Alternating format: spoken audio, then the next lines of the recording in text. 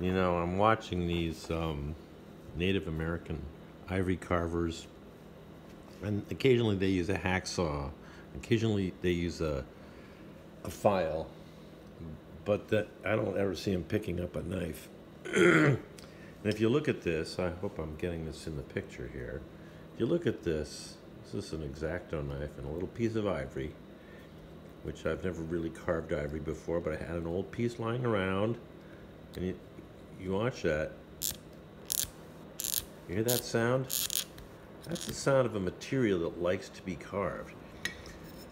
And it's a real pleasure to be interacting with it. Take your time, you think about your curves, you check it constantly.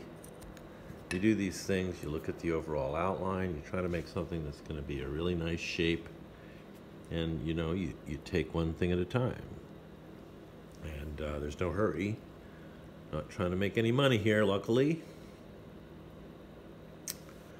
And I see these guys, if they're not using a bandsaw or a file, they pick up on a little electric tool called a Dremel, I don't know, and they go, and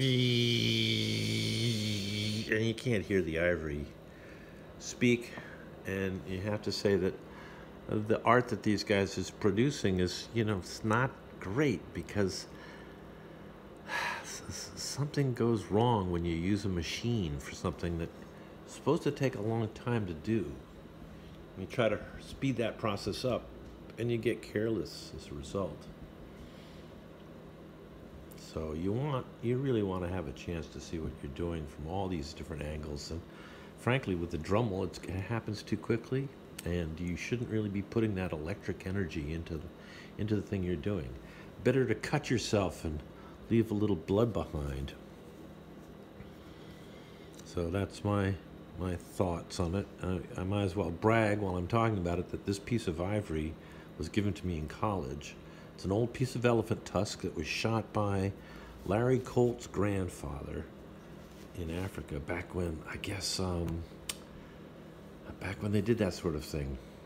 So it's grandfathered in, certainly, and I think I'm making progress. I have more time. Try to get these lines just right.